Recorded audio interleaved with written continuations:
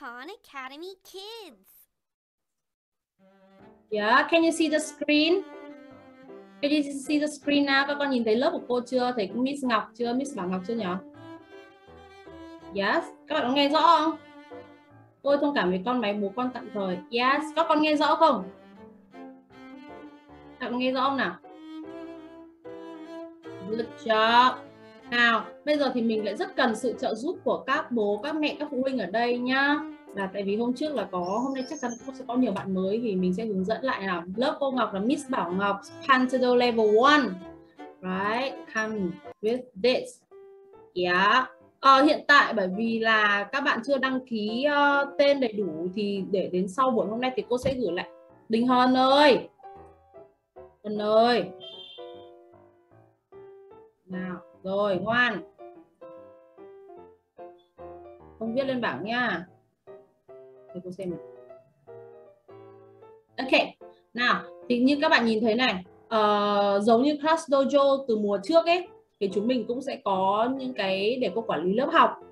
Và sau buổi hôm nay thì cô sẽ gửi cho các con một cái đường link để các con có thể đăng ký để có thể hiện tên ở trên này nhá.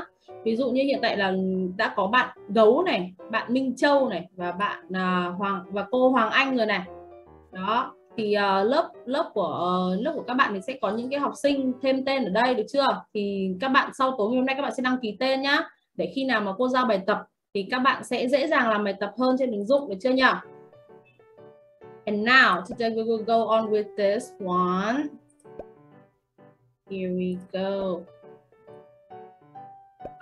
Các bạn, khi mà các bạn học thì các bạn sợ nhất là gì nhỉ?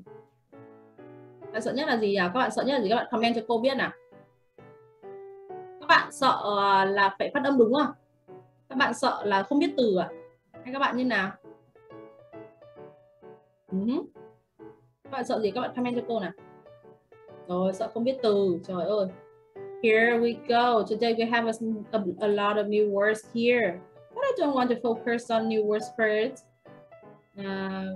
Hôm trước mình học về chủ đề gì nhỉ? Con sợ viết sai, con quên từ, con phát âm. Sợ quên từ, sợ phát âm. Võ Minh Khang à? Yes. Thế hôm nay các bạn muốn học về từ hay học về âm? Which one do you want to study about this? Về âm hay là về từ? Về phát âm nhá. Phát âm nhá. Về từ, phát âm. Âm hay từ nào?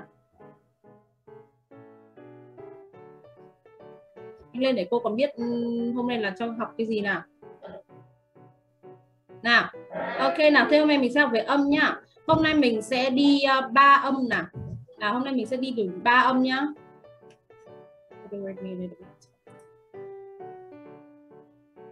Hôm nay mình sẽ học về 4 âm là 5 âm nào. 1, 2, 3, 4, 5. Thì các bạn nhìn đây là viết thế nào nhỉ? Chữ A này, chữ E, chữ I, chữ O, chữ U là đọc theo tiếng Việt. Ok, thì âm A, E, I, O, U. Right. Âm gì vậy cô? Đây là người ta gọi là các nguyên âm con nhé. Các nguyên âm ngắn. Chúng mình đọc nhẹ nhàng, chúng mình đọc nửa hơi thôi. Và bây giờ để chi tiết hơn về cái việc mà mình đọc như nào thì mình sẽ đến bài đầu tiên nhá. Short vowel sound A. Uể oải, đúng rồi, chính xác. Nhiều bạn thì sẽ nghĩ là chữ A đọc là chữ A, chữ E đọc là chữ E, chữ I đọc là chữ I, U, O thì nó phân biệt rõ rồi. Tại sao mà con lại phải học nhỉ? Tại sao mà con lại phải xem nhỉ? Thì là mình xem hôm nay là nó có sự phát âm khác biệt như nào nha. Bạn nào đây? Bạn Nguyễn Hoàng Ngân is requesting remote control. This is the letter A, which makes the A sound. The words cat and rat have the A sound in the middle. Can you hear the A in cat? The word A, the sound. All of these things have the A sound in the middle. Tap them all and listen to the A sound in the middle. Con hiểu bạn vừa nói gì không nhỉ? Bạn Gấu vừa nói là tất cả các hình dưới đây. All of these things have the A sound in the middle. Tap them all and listen to the A sound in the middle. Tất cả các từ dưới đây đều có âm A ở giữa. In the middle nhá. Nào, listen. Mình chưa cần biết cách ghi vội, mình sẽ nghe nào. ham, Ham. Nào, các bạn luyện tập theo nào. Ham. Ham. Đúng rồi. fan, Fan. Fan. hat, Good job! Drag the things with the A sound in the middle to hollow. Okay, look at this. This elephant named Hollow. Bạn voi này là Hollow. Và nhiệm vụ của các bạn sẽ là Drag the things with the A sound in the middle to hollow. các bạn sẽ ném các từ mà có âm A ở giữa để có thể là Hollow nhá. Các bạn Hollow nhá, được chưa nào? Mình sẽ nghe trước nào. man, Man. Có A ở giữa không? man, Man. man, Yes or no? Yes? Yes or no? man, Đấy, man. Man. juice, Juice. Yes or no? juice, Juice. Yes or no? Có A ở giữa không nhỉ? No. yak, Yak. yak, Yak. Yes or no? With the A in the middle. Sound in the middle. yak, Yak. Yes hay là no nhỉ? yak, Yes. Here we go. Nào tiếp tục nào, giỏng tai lên nghe nào. Giỏng tai lên nghe cách chi tiết cẩn thận nhá. jet, Jet. jet, Jet. jet, Oh, jet. Cái từ này có âm A sound ở giữa không? jet, Các bạn nào nghe rõ nào. jet, Jet. Đa số bảo là no. Ok. hat, Hat. hat, Hat. Yeah. hat, We have. Yay! You found the things with the A sound in the middle. All of these things have the E sound in the middle. Tap them all and listen to the E sound in the middle. Vừa nãy là âm A sound. Thì bây giờ mình có âm E sound ở giữa nhá. Listen. net, Net. dress, Dress. pen, Good thinking. Thinking. Drag the things with the E sound in the middle to Sandy. Okay. The fox named Sandy. The fox named Sandy and join me today. Drag the things Drag with the the thing E sound in the middle to Sandy. Mình sẽ đưa những cái vật mà cấm E sound ở giữa cho bạn Sandy nhá. Các bạn đoán xem có những từ nào là cô sẽ bấm liên tục 6 từ để cho các bạn chọn nhá. spoon, 1, jet, 2, net, 3, glue, 4, web, 5, grape, 6. Ok. Những từ nào có âm E sound in the middle? Comment for me please. Comment cho cô nào. Những từ có âm E sound ở giữa nào. Lại nhá. 1, spoon, spoon, jet, jet, net, net, glue, glue, web, web, grape, grape. Bây giờ mình có sẽ đánh số là 1, 2, 3, 4, 5, 6. Thì có những chữ nào có âm E sound ở giữa cho cô nhỉ? E sound in the middle. Net. Cái này là net. Giống từ internet ấy, cái mạng lưới ấy. Đây. Cái này là net này, cái lưới này. Đây là net chứ không phải nest. Cái nest là tổ, còn đây là net. Các bạn bảo là net. Có cái net. Ok, next one. 5. 5 là gì nhỉ? Các bạn nghe được không? web, Web. web, web, Cái số 5 Web. Web. 6 là gì? grape, Grape. 2, 3, 5. Khang nói luôn là 2, 3, 5. Chắc chưa? Có số web, Chứ cái từ thứ hai là gì? To là gì nhỉ? jet, Jet. jet, Yay! Đó. You found the things with the sound In the in the middle. All of these things have the sound in the middle. Tap them all and listen to the sound in the middle. Hai âm khác hoàn toàn nhau nhá. Âm a và âm e. Right? E. map, Map.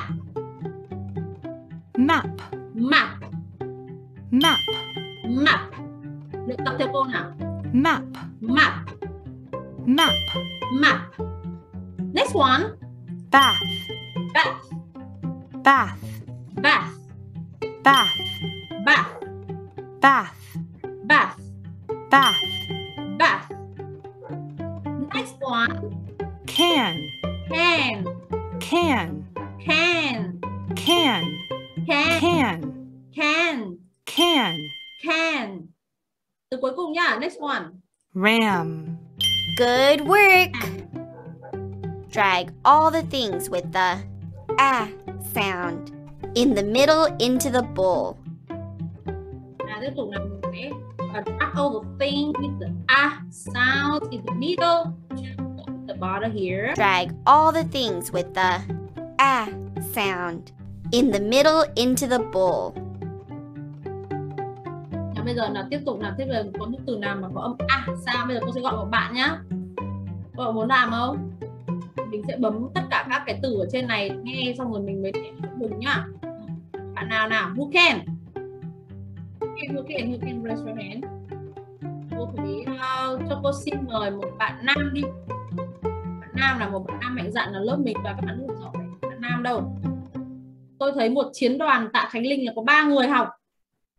Nào bạn nam đâu? Một bạn nam nào? Đinh Hân rất mạnh dạn. Thế bọn Minh Khang mạnh dạn không? John mạnh dạn không? Lớp mình chỉ có 2 John, một John béo, một John gầy. Một còi, một John mập mạp. Rồi, bạn nam nhá. Các bạn có bạn nam trước nhá. Một bạn nam trước nào. Con xem nhỉ, con xem những bạn nam nào. Ô. Trước khi mời thì cô sẽ review những cái bạn mà không mở cam nhá. Rồi. Bạn nào Linh Vũ đúng không? Ok, bạn Linh Vũ nào. Bạn Linh Vũ không mở cam nào. Ok. Ok nào, bạn nam nào có thể giúp cô nào? Ken. Cô thấy có một bạn rất là mới, bạn ấy tên là bạn gì đấy, bạn John đúng không? Bạn John để lại tên cho cô gọi này không thôi này. Đây John Đồng Trọng. John đẹp trai ấy. Cô đang mời mic ấy. Yes. Yes, here. Can you hear me clearly?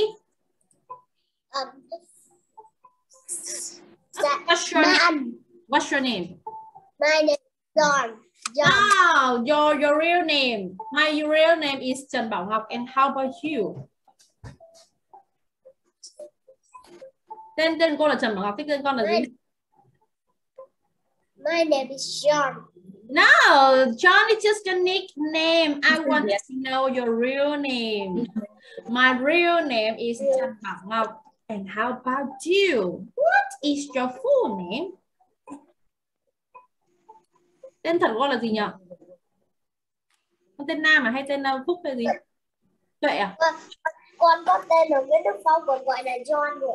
À, lần sau học lớp để điểm danh cho cô thì con phải để tên đầy đủ nha, không bé ơi chứ. Nào. Không bé ơi, anh không cho đâu. Ok, nào, thế bây giờ bé bị cái chuột cho cô để tên John đúng không? Bây giờ con để tên John là cô rất khó tìm nhá. Rồi tên John dùng chuột chưa nào? John bấm một từ nào? bag, Để nghe cách No. đọc. Nào, thế con No. dùng Man. back có âm gì nhỉ? Bây giờ nghe yêu cầu nhá.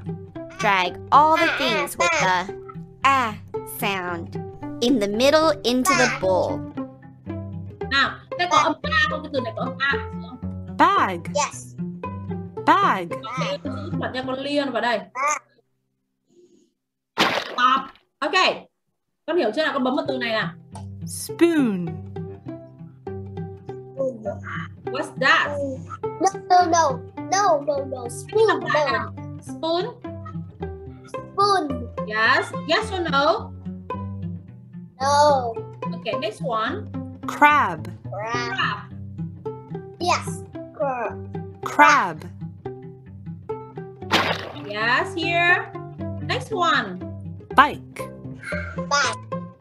Bike. No. Bike. No bike. No bike here. Yes. No bike. Bike. No. Đâu thì cô sẽ thả nó xuống. Ok, thế còn này. Man. Man. Yes. Yes. Man. Yes. Okay. Yes. Man. Nào nha. Great! Yeah. You put all the things with Thank the you. ah sound in the middle into the bowl. All of these things have the Thank you. eh sound in the middle.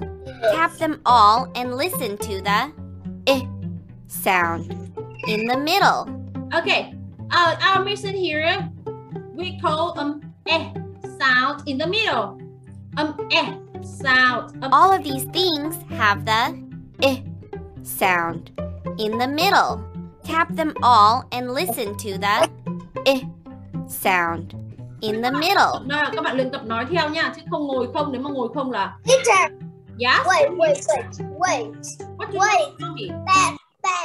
That is not it sound. Okay, it's the new exercise, baby. No, yes. Okay, nào chưa rồi, quên mất. John để cho các bạn để giảng bài tí. John tạo tắt mic cho John nhá. Okay, John sẽ đọc bài theo các bạn nhá.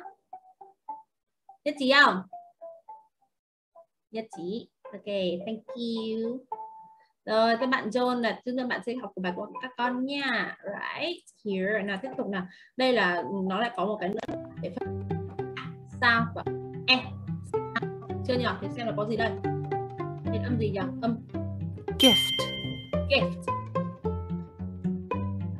Crib. Brief. Kid. Kid. Đây là âm e. Sao? Đây là âm y ấy. E. Các bạn luyện tập với cô nào. E. Nó gần giống như chữ e ấy. Nhưng mà nó đọc là e. Miệng cái chữ e nhưng mà đọc là âm y. Nào ok. E. Sound. Sound. Gift. Brief. Kid. Next one. Lid. Lid. Great! Drag all the things with the eh sound in the middle into the bowl. Khó hơn một chút rồi nha. Khó hơn rồi đây, cái âm này hơi khó đó. Bây giờ cô sẽ bấm từ và các bạn sẽ comment đáp án cho cô nhá. Drag all the things with the eh sound in the middle into the bowl. Ship. Ship. Ship. Ship. Dish. Dish. Dish. Dish. Hose. Hose. Hose. Hose. Ball. Ball. Ball. Ball. Quilt. Quilt. Quilt. Quilt. Mình sẽ đánh số nhá. 1, 2, 3, 4, 5. Okay, we have 5 picture here. So, can you tell me which word has the eh sound in the middle? Thiên Ân bảo là 1 và 2 rồi. Okay, which one more? Nguyễn Thanh Mai bảo là 1, 2, 5. Bạn nghe lại một lần nữa nhá. Once again. Ship. Ship. Dish. Dish. Hose. Không có hose. Ball. Không có ball. Quilt. Quilt. Yes, it's Ship. ship. Dish. Dish. Quilt. Quilt. nào Quý? Great! Check. You put all the things with the sound in the middle into the bowl. Yes, đây là bài khởi động nào. Mình chưa là thế nào mình rồi. Có mỏi miệng không? Đã mỏi chưa? Mỏi quay hàm không? Nào nhá. Vừa nãy mình đã học những âm gì rồi nhỉ? Âm à, sáo. Sao là âm đúng không? À. À. Tiếp tục nhá. Có âm e. E. Cuối cùng là mình có âm e. E. Đúng không? Có con cái âm ở dưới cùng nó hơi khó một chút. Thường thường những cái âm ở cuối cùng có chữ y ở giữa ấy, chữ cái I ấy, letter I ở giữa ấy, và đọc là e. E. Các bạn nghe răng chữ e đúng không? Nhưng mà các bạn phát âm chữ y ra ngoài. E. E. Ok. Đây là có a. A. E. E. E. E. Ok. Next one. Hôm nay mình chỉ loanh quanh những cái âm này thôi. Ở đâu? Vowel sound E. E sound. This is the letter E, which makes the sound. The words jet and net have the sound in the middle. Can you hear the in jet? Net. All of these things have the sound in the middle. Tap them all and listen to the sound in the middle. Âm này là âm gì nhỉ? Comment cho cô này. Gì đây? Âm gì nhỉ? All of these things have the sound in the middle. Tap them all and listen to the sound in the middle. Nào, âm này là âm e. E. Thường thường mà các bạn cách đọc nhá là chữ e xong có kiểu hụt hơi ấy. Thì giống như kiểu bạn đọc chữ hò là sao á? E. E. E. Rồi Minh Khang xin đinh cái gì đấy Minh Khang? Minh Khang xin đinh cái gì đấy? Minh Khang cho số điện thoại để cho các bạn liên lạc với Minh Khang hả? Tôi không nhắn tin trên nhóm nhưng không để số điện thoại thế đâu nhá. Cô Minh Khang rồi. Để như thế là bị kích khỏi lớp á.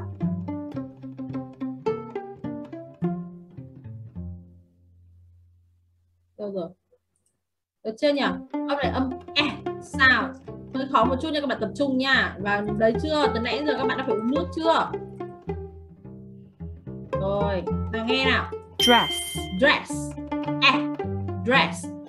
Pen. E. Pen. Dress. E. Dress. Pen. E. Pen. Dress. E. Dress. Pen. Pen. Net. Net. Great job!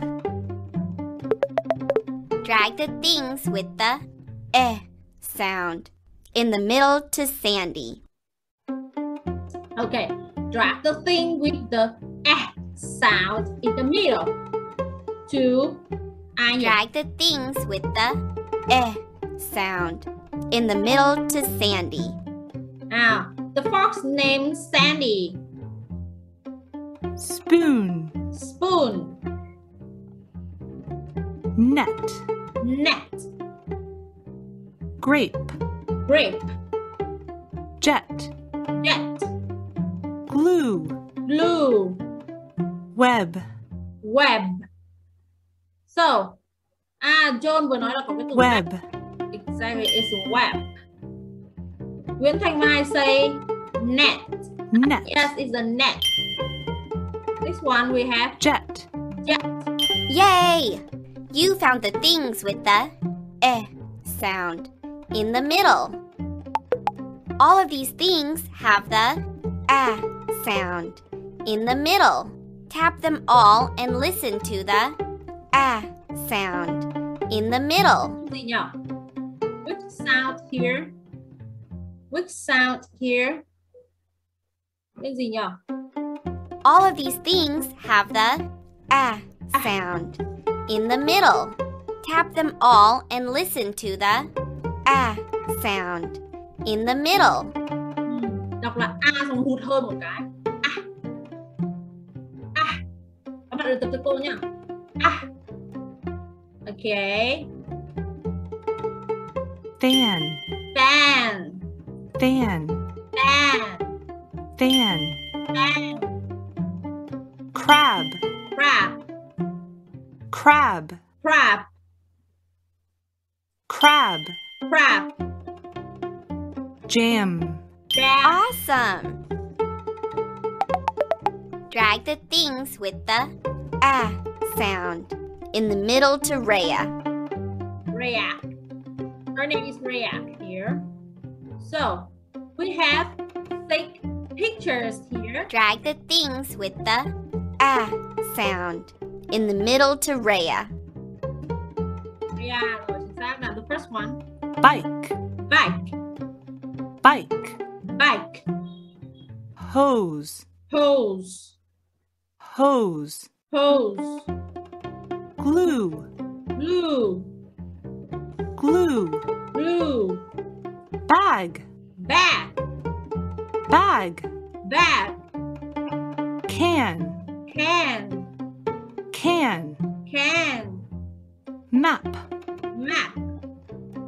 map, Map. 1, 2, 3, 4, 5, 6.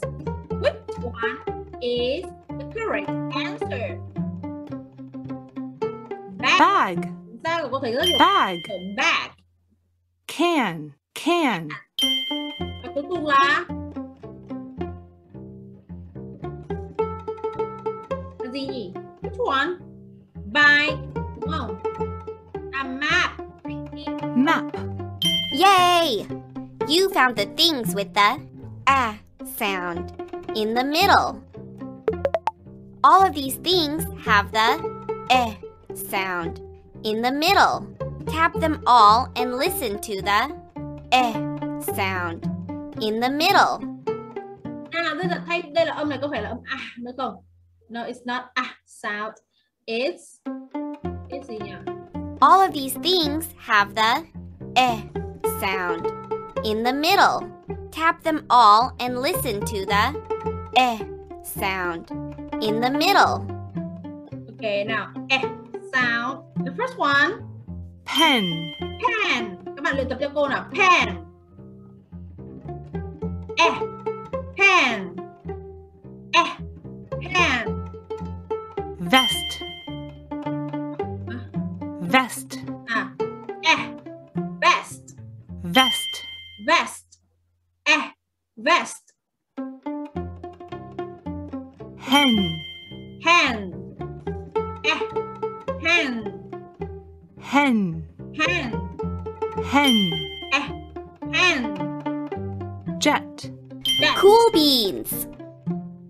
Drag all the things with the e sound in the middle into the bowl. So drag all the things with e sound to the bowl here. Drag all the things with the e sound in the middle into the bowl. Okay, back to you. bed, Bed. dress, Dress. hen, Hen. juice, Juice. glue, Glue. Okay, next one. We have 5 pictures here, right? And which one with the eh sound here? Can you? 1, 2, 3, 4, 5, and 5 here. Một số bạn nói là 1, 2, 3. Một số bạn nói là 1, 3, 5. 2, 3, 5 100%. Lại nha, listen again. bed, Bed. bed, Bed. dress, Dress. dress, Dress. hen, Hand. hen, Hand. juice, Juice. juice, Juice. glue, Glue. glue, Glue. Vậy thì mình có bed, bed.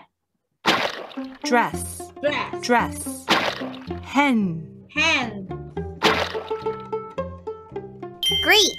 You put all the things with the sound in the middle of the bowl.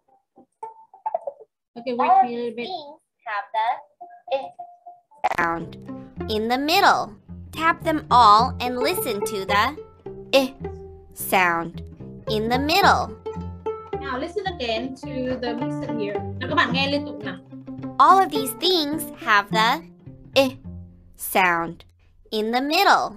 Tap them all and listen to the sound in the middle. Nào các bạn là nhận ra âm gì nào? Các bạn comment cho cô nào. Âm gì nhỉ?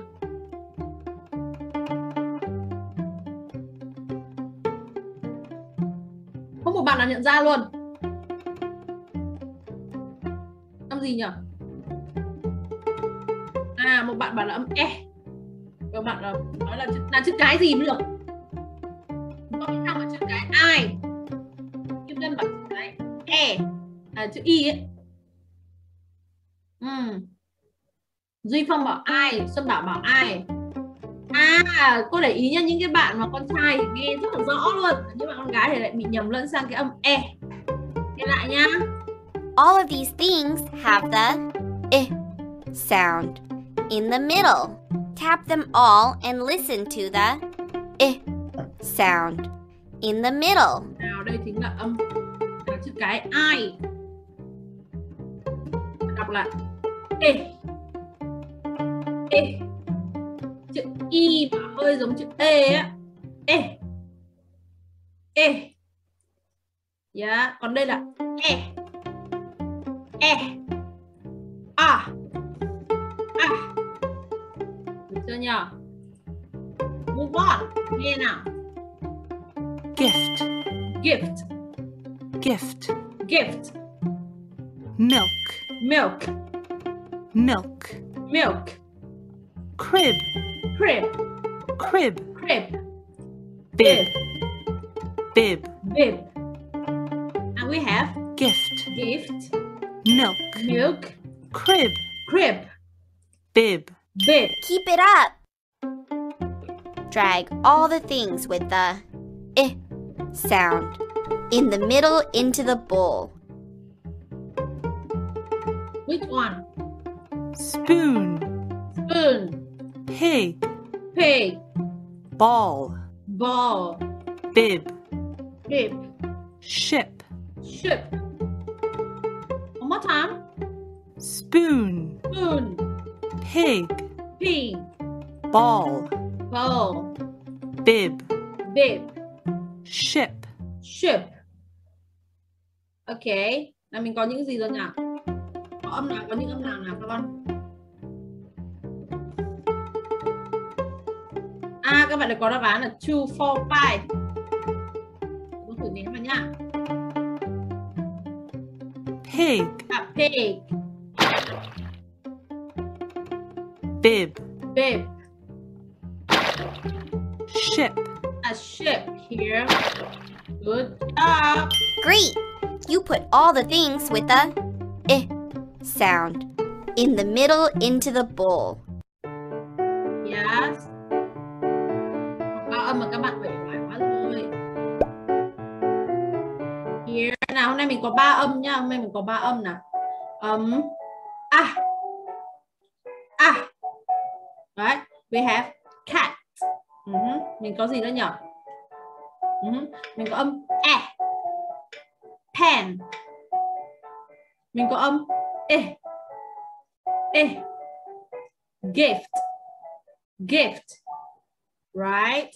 3 sounds today. Đây người ta gọi là những nguyên âm. Nguyên âm, được chưa nhỉ? Ok. Nào, thế bài hôm nay thì mình chỉ đến thế thôi. Còn bây giờ cô sẽ share nhá. Hiện tại bây giờ lớp mình đang có một cuộc thi rất là hay. Rất là hay, đó là cuộc thi Super Kids của bên Pantado, được không nhỉ? Cô sẽ share màn hình một chút cho các bạn nha. Here we go.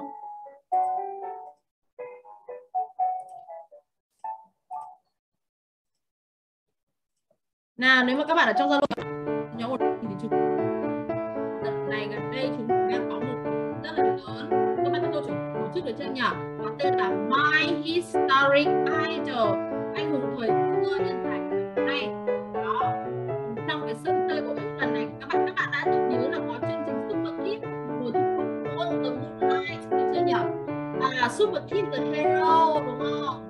Đó, thì bây giờ mình có Super Kids the My Historic Idol được nhỉ? Mình có thể lệ cuộc thi ngày hôm nay đây. Đó, đối tượng tham gia là các bạn học sinh từ khắp mọi miền Tổ quốc trong độ 5 đến 15 tuổi.